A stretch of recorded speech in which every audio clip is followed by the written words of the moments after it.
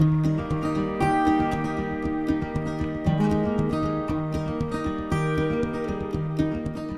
beautiful Anna, it's incredible to think that we are now standing here in front of one another, under this great tree, in front of all of our family and friends, about to be wed as husband and wife. From this day forward, I vow to love you purely, wholly, and deeply, as I already do for all of your strengths. I vow to kiss you each and every morning and say every single night that I love you, no matter what the circumstance may be.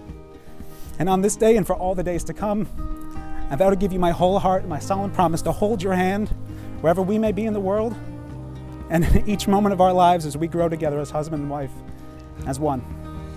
I love you.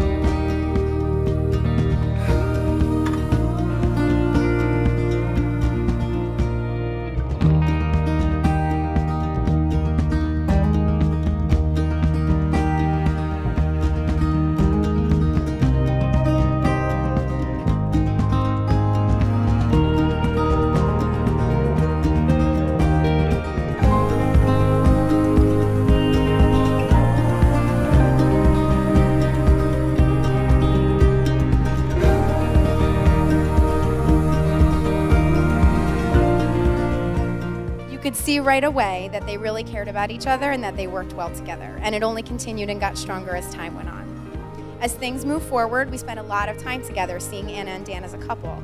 From their beginnings in that school office to their European adventure and engagement in Paris, it's no surprise that we're here today celebrating their true love story. I know that today is just the continuation of a beautiful lifelong adventure for Anna and Dan.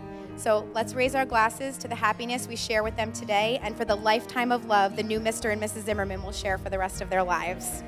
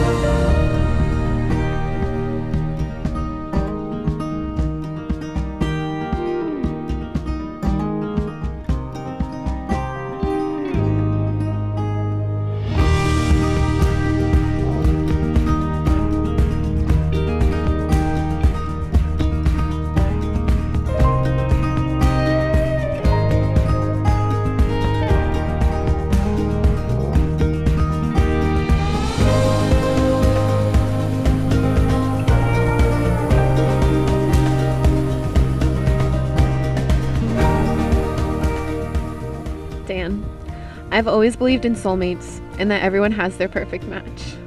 But I've always questioned love at first sight, until we met.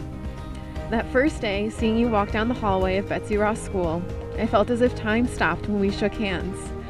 I knew at that moment I felt something different, and today I know it was the beginning of love. In this new adventure that we are about to embark on, I couldn't imagine a better partner to do it with than you. I vowed to love you with my whole heart, to support you and encourage you in all that you do.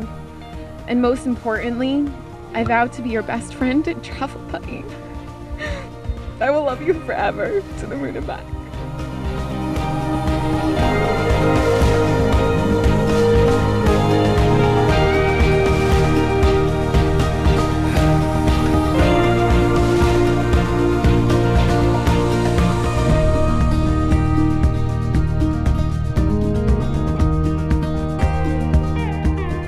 Look at one another and remember this moment.